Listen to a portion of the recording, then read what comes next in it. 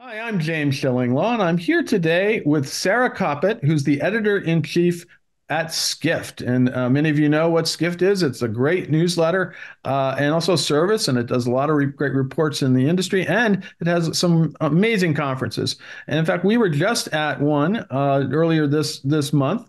It's the Skift Megatrends, and this is where the editors of Skift identify major trends in the industry. And indeed, we saw they presented what those and actually had some great interviews with different figures in the industry. And we're going to talk to Sarah today about the 12 megatrends that Skift has identified for 2024.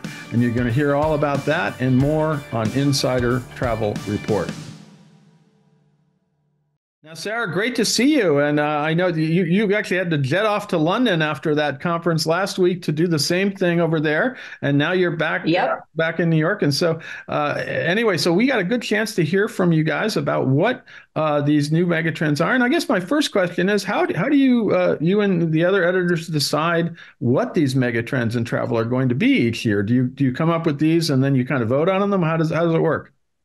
Yeah, it's actually a really fun process. We all get together, I would say, starting in the fall, kind of after back to school season, that seems about the right time to start, kind of mulling them. And we we really do kind of just at first spitball, throw things out, very unformed at first. But Sure. then, as the we do a global forum, usually in September, we get an opportunity to hear from tons of people from all over the industry at that. So we kind of get the ideas going. I think the global forum really informs what people are talking about, what they're interested in. We hear from, leaders across the sectors, and that really goes a long way into crystallizing what we think kind of the trends and what we're seeing. Sure. And then we have such an amazing resource within Skift in our research department. Mhm. So we have like an editorial branch and a research branch where our analysts are able to kind of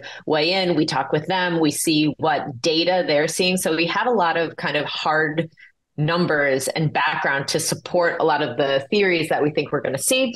And then, as the snow flies, we start writing. So we don't really vote so much as, we kind of sit around, we pitch to each other, we see what sounds best, we kind of work off one another.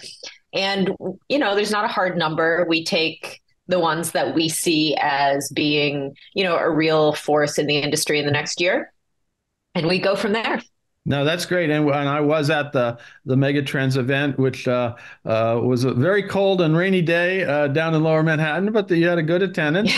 And, it was Yeah. interesting. And you do name these very creatively. And we're going to go try to get through these very quickly because I know Okay. in terms of Let's go. we're going to speed dial through this and just see Yeah. what's going on. So here are the 12 megatrends that Skift has identified for 2024. Now, the first one, here's with the interesting title called Junk Fees Get Tossed, which really refers to hotels. Talk a little bit about what that all means.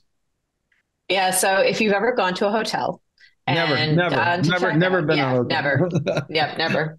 Go to check out and you see things like a resort fee or other sorts of, add-ons to your bill that they are not optional. They weren't told ahead of time.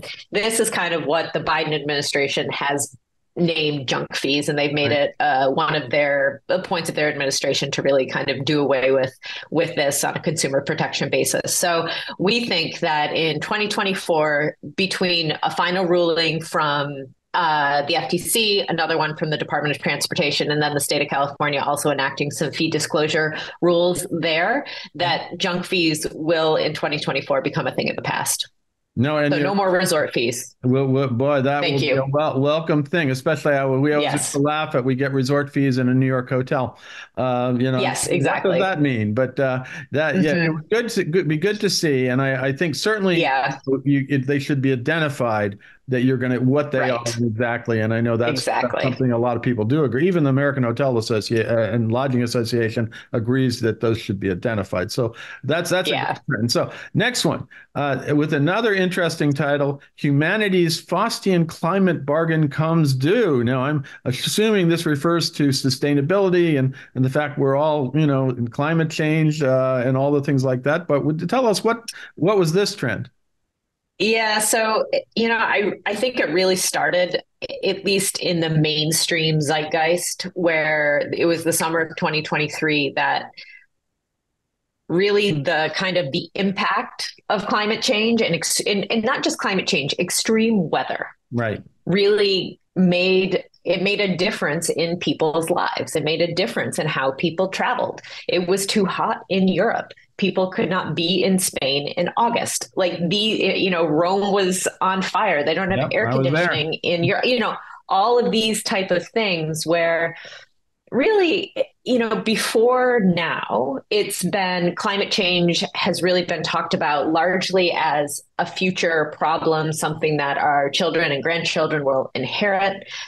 But I think last year it really hit home for people that, the future is now. And so we are we being the travel industry are going to have to start in 2024 really grappling with what that means for logistics. It's not a theoretical anymore, I guess. It's here.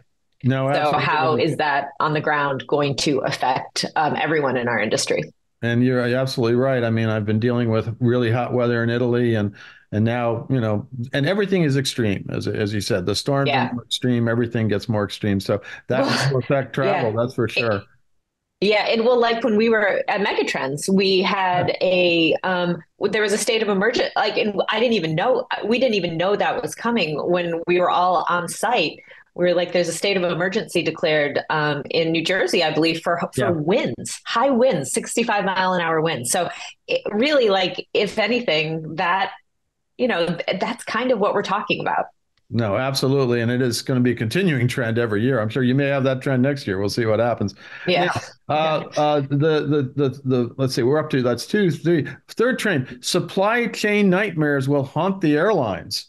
What is So, Yeah, so airlines have been going through this for a while, but the supply chain post pandemic is really still causing a shortage of everything, and the airlines simply don't have enough parts, pilots, um, components to operate in the way that they would like. So the slowness in the supply chain is going to affect their ability to run their businesses Well, because in they can't get 2024. enough airplanes, and then some of the planes that they have need to go back to the shop, like the latest Yeah, Max, yeah, because that's yeah, once again, I thought that story was done, but here we are back again talking about the Boeing Max jets and exactly. bolts flying off. Well, that makes me feel really good.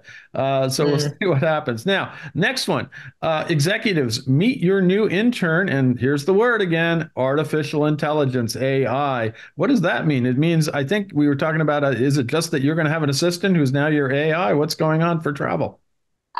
I think that it's broadly the fact that we all, and I know that I do this in my own life, we all now have switched our behaviors. And a lot of that kind of first draft type of stuff that we do is done with the help of ChatGPT. Something that maybe you would have an intern, you'd assign them to do Yep. it.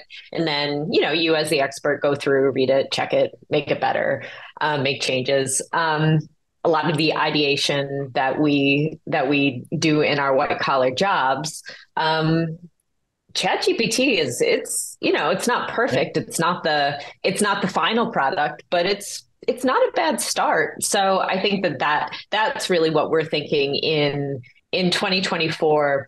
There will be a very precipitous shift towards people getting in the habit of really using this technology, where last year it was more of a novelty. People were kind of just waking up to this because it was so new. But now in 2024, it's going to be a real impactful tool that executives are going to use across the board in travel and all other industries, frankly, Well, any for white collar our work. travel advisor audience are already starting to use it to in their communications and Yep. that they're sending, and there are a number of agencies that have been developing programs. I mean, sometimes I feel like, you get these trends like AI, and all of a sudden everybody feels they got to say AI in every other sentence Yeah. because it's important. But for me, honestly, one of the best tools I figured out is you can get a press release, put it through a chat GBT, say write AP style, and take out all the adverbs and adjectives,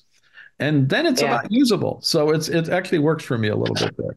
So we'll see. Yeah. We'll see what other people can figure out, and I'm sure there's going to be more extensive, even video editing. I've heard that you can do that as well. So we'll see what happens. Yeah. Let's get to the next one. This one, and I agree with this. We keep getting a lot of releases in this category of hotels. New hotels will seduce the middle class traveler. There's a lot coming in the lower mid scale market in hotels. I can't keep up with the brands, to be honest with you.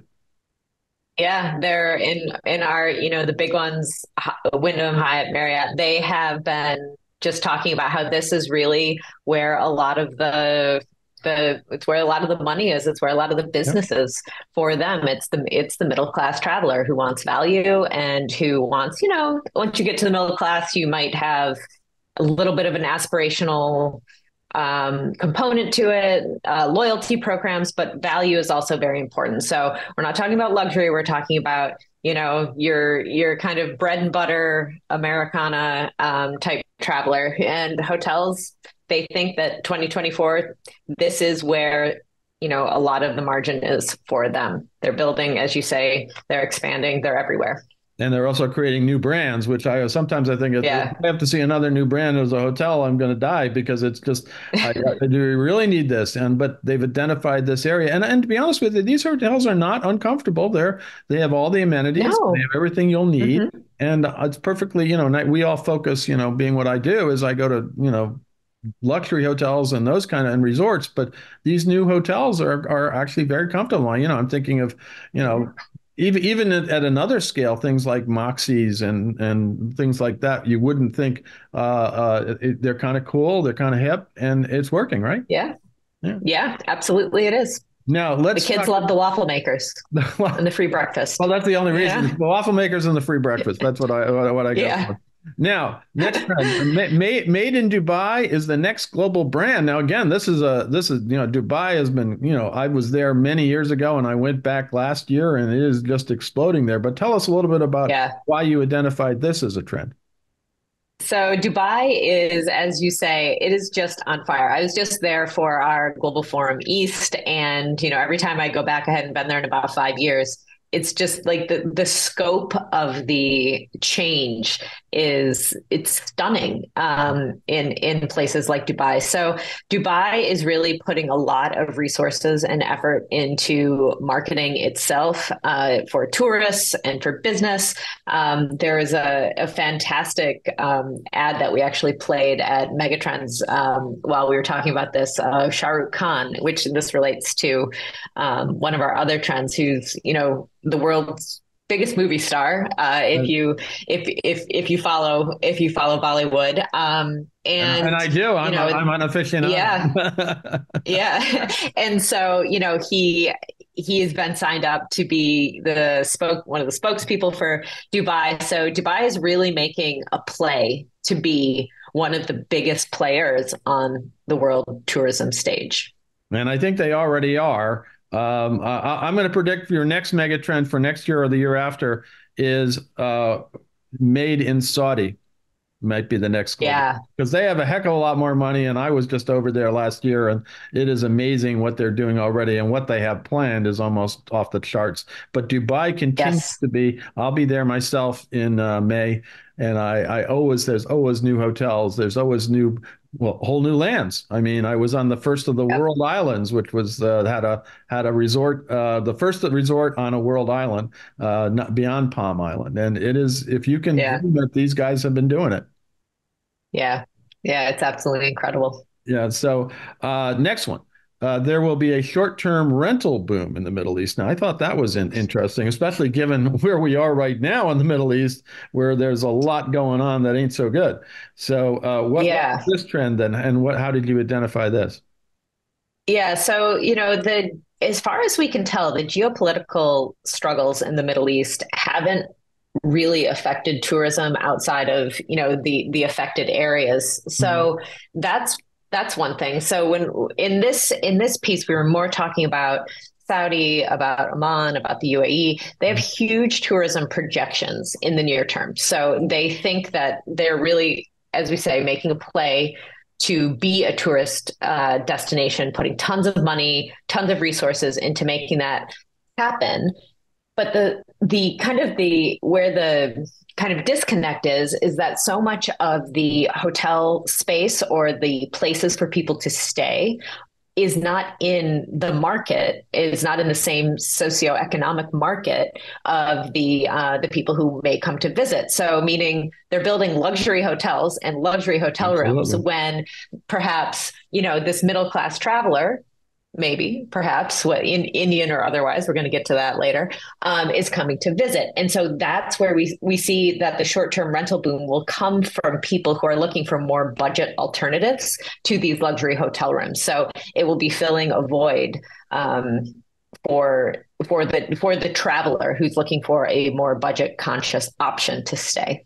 Or then refers to an earlier trend about creating these hotels for the new middle class, which I Right, predict you're going to exactly. see those hotels. I know already in China, you're seeing those hotels all over the place. And yeah, we do tend to focus on the luxury hotels, and it's great, but there has to be other places for people to stay if they're going to Right. go to the Middle East. I think another corollary to this is that you see the tremendous amount of development in the Middle East. So obviously, they don't think these wars like Israel Gaza are going to mean for the long term. They're very hopeful about the stability of the region eventually. Mm-hmm. So that's a good thing. Yeah. Yeah. Yeah. Very much a good thing. So let's talk a little bit about the next one, which, as you just mentioned it earlier, is the world really Yeah. ready to meet the Indian middle class? I mean, boy, now India, what is the most populous country, and Yep. birth rates declining in China, and they are. I mean, the middle class is here in China, and I would argue the upper middle class is in India as well. So talk a little bit about that trend. You actually Yeah. have a Skift forum in March in India, so I Yeah. guess it's a good Yeah. chance to look Yep. at what's going on, right? Yeah. So India, especially, they see a huge swell in people who will be in the middle class there by 2030. So if you put that on top of the fact that their population, they have a huge population, but their population is also young. So they're rich, they're young, and they Mhm. love to travel. Yeah. So when you put all of that stuff together, and I think that we're where we might not have seen that segment of the world population, in tourist destinations, especially outside of maybe the Middle East, the subcontinent, in Europe. That is going to be the next boom where we're going to see a huge number of travelers, getting out there and spending their money and enjoying themselves, and that's a great thing. Well, certainly in the Indian diaspora that comes, we have Indian communities obviously here in the U.S., everywhere in the world, and I do think the younger, Indian middle class is going to start traveling heavily, somewhat similar to what the Chinese middle class did, that was only interrupted, I think, by the pandemic. They were Yeah, starting to. I have good friends who say, the Chinese traveler wants to go everywhere, and so you're saying soon it's going to be the Indian traveler that wants to go everywhere. yeah, yeah, exactly. So that's going to be an interest. So next one. This was actually an interesting one. One of my favorite. I think you actually did this. We're up on stage doing this. Your IV is ready, sir. So what do we mean by that? Yeah, so that is referring to what we call extreme wellness. So that this would be, we're talking now on the luxury end of the spectrum. There is so much that hotels and spas, resorts are talking about this concept of biohacking. Maybe people don't even know that word yet. No, not It's me. really using Yeah, it's using science, it's using behavioral psychology, it's using nutrition, like all of these types of things to really promote wellness. And so, if you go to a very upscale hotel now, like I was talking to Chris Norton, who's the CEO of Equinox Hotels, Right. you will find in the spa, you'll find a menu of various IVs that you can get to, maybe help with jet lag or make you feel more awake or revitalized. I have never done it. I said that on stage. I felt a little odd to me, but Chris tells me I should definitely come over There you and go. check it out. But yeah, but it's really that it's they've done a lot of studies, the hotels, about how to really optimize sleep within the rooms. It's all kind of like a maybe soft medicine type feel to it, to really make people feel better, perform better, have an edge on the world stage. Like I said, these are your luxury hotel guests. These are the people who will pay for any little bit of optimization they can get out of their own human bodies. So Well, I think you were joking that, the commuters can come into Penn Station and go over to the Equinox Hotel and get juiced up for the day, right? So you get there you stick go. that IV in and get the energy you need and everything else. It was a trend I was not aware of, believe me, but I could see where, people want to do that. And then the corollary, the next trend also involves this in a way. It's actually a word I was not too familiar with until recently. The Ozempic era will force the travel industry to adapt. Now, first of all, Yeah. tell us what Ozempic is, because I didn't know what this was until a few months ago, and how is travel going to have to react to it? Yeah, so Ozempic is one of the new class of medications. They're called GLP-1s, which were originally developed to treat diabetes, but have had kind of a second, not a second life. They never went anywhere, but a second wind as weight loss medications. Right. So a lot of them now have been rebranded. Ozempic for weight loss is called Wegovy. There's another one called Mounjaro for diabetes that has been renamed Zepbound. But these medications, unlike the other weight loss drugs that have popped up over the last maybe 50 years, are wildly effective. They work. Yeah. And so this is the difference, is that there are a lot of people now who have taken, they take these drugs, they lose 100 pounds. That's really normal, and it works on the brain, is as well as physiologically in the body. They're also being studied for to help alcoholism, to help Mhm. cigarette smoking, to help with shopping addiction. It all kind of plays in the same part of your brain. And so a lot of people report that a lot of these things that we would maybe consider vice or excess is diminished by these drugs. So the idea being twofold. So for food and beverage, for hotels and resorts, what does that mean for them? There's two different business models for that. You've got people who rely on concessions and food sales to really supplement their bottom line, and then there are places like all inclusive hotels who have a fixed cost for their food and beverage that maybe now they might not have to buy as much if their clientele is simply not eating or drinking as much. So Okay. there these type of things will play out. I actually wrote this one, and I actually talked to people who have said, I go on vacation now. I've never been able to do a lot of these activities like whitewater rafting or going hiking. And so I don't know, I'm not going out to eat anymore. I don't even want to. So I'm taking that money and doing, an adventure trip or something like that. So it really has far-reaching implications over a lot of travel related activities. So I think 2024 is when companies are really going to start taking a look at what it means for them. It's not bad or good per se, but like at Equinox, for example, at the gym, not necessarily the hotel, they have said, okay, well, they now have an entire plan for people that take GLP-1 medications Mm. because it's like, oh, okay, well, people aren't coming to the gym anymore just to get skinny. Now they're maybe to get strong or like build Right. back up some of that muscle that they've lost when they have lost weight. So, so it's that type of thing. It's like, how are companies going to react to this? Because a lot of them are going to have to, make changes or see how it affects their bottom line.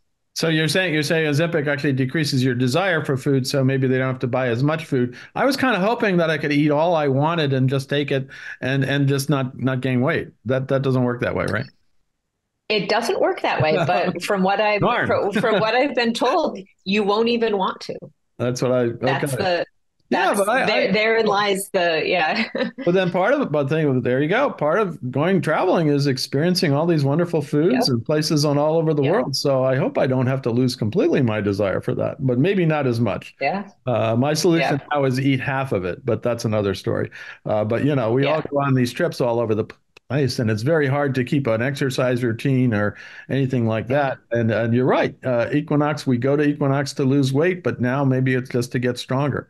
So that was an interesting. Yeah. I like that one. I haven't explored Ozempic quite yet, but I may have to.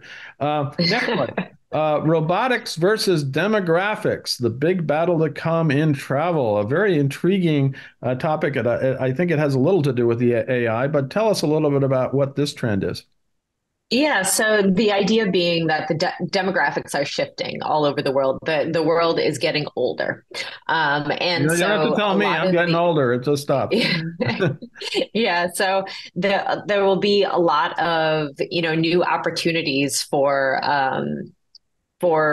like robotic assisted, maybe like baggage handling and things to help not only help the an aging population, but also to really make up for the fact that a lot of these younger workers that are there to do some of these more physical jobs, Mhm. they're not going to be there anymore. So Right. that hole is going to be filled by robotics. Enter the robot. Yeah, so that's actually interesting because obviously as I get older and I don't really want to carry my bag around now that we have all these Yeah. rollers and everything else, and I've gotten it down to one roller bag and one knapsack. That's all I take, no matter where I go. So I don't have to worry about it doing. But I got to tell you, in about 10 years, that's going to be harder to do. That's for sure. So Yep. maybe I'll Yep. be looking for my robotic assistant. So interesting trend. Exactly. Now we're actually down to the final trend. How Yeah. travel can fix the world's great loneliness crisis. Let's talk a little bit about that because, we've just been through a number of years where everybody's sitting in their apartments or their homes because they were afraid of the Yep. pandemic. And now we're emerging and we're kind of going out. But what is this trend that you're seeing? Yeah, so this is really maybe the most, philosophical or macro one, and it really speaks to the essence of travel, I suppose, and that is connection.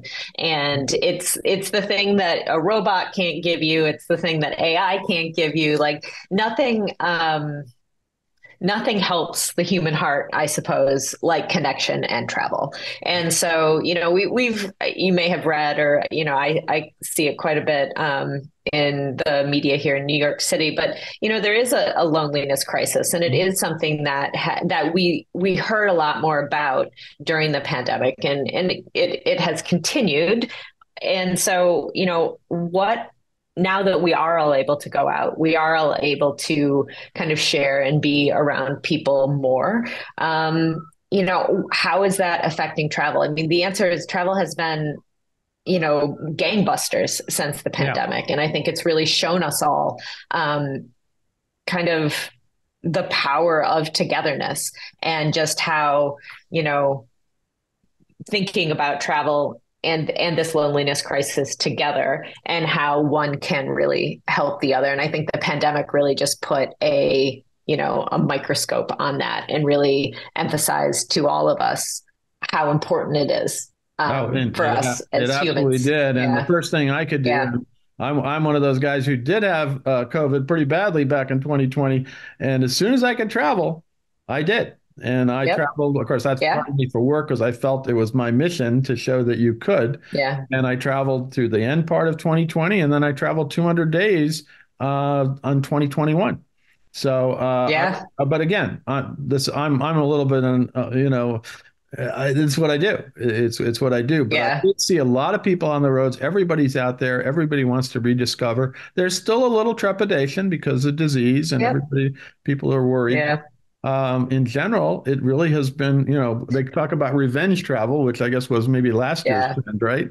Yeah. And now we're kind of beyond revenge travel, and maybe we're just out there trying to be less lonely, right? Yeah. Exactly. Now, of all these trends above, I know you mentioned one of yours, which you wrote was the Yeah. Ozempic. What are some of the Yeah. give me the top three for you that really you like the most and you think will be the most impactful? Well, I'm biased, so we'll put the Ozempic one on there just because Okay. I think that that really will be a very impactful one. I think the loneliness one is kind of spot on. I think that that is something that not just for 2024. I think that that is something coming out of coming out of the pandemic. That's just something that you know I think humans maybe rediscovered in a way that Mhm. that we didn't expect. And then I really also think, unfortunately, that our the extreme weather and climate Yeah. situation is going to very quickly come to a head sooner than we Yeah. thought it would. So I think that Accelerating. there'll be yeah, it will accelerate. So it'll be here sooner than we think, and maybe in many places already is. So those are probably my three, the three that I think will be the most impactful for the travel industry in 2024. And where can our viewers, our travel advisors, and also industry professionals go to find? You've all written articles on all of these trends. I Absolutely. assume it's on Skift, right? Yep. Skift.com/megatrends. There you go. So that's where you can read all about this. Although Sarah's given you a pretty good idea about all these trends here, and it was really a great session. And then you repeated it in London. Sarah, I want to thank you for taking the time to go through all of these 12 trends. It was Oh, you're fascinating. welcome. My pleasure. Fascinating to hear. And then at the Megatrends event, we also heard from a lot of executives, as you mentioned, the CEO of Hmm. Equinox and a lot of people like that. And it was really a great presentation. But I sort of wanted to sit down and do a little more like each trend in turn. And you've done that. So thank you so much. And we look You're forward welcome. to the next year's trends and what they will be. And we look forward to the Skift Forum in September, which I was lucky enough to be at as well this past year. And again, thank you so much for joining us. Thank you. Looking forward to seeing you then. I'm James Shillinglaw, and this is Insider Travel Report.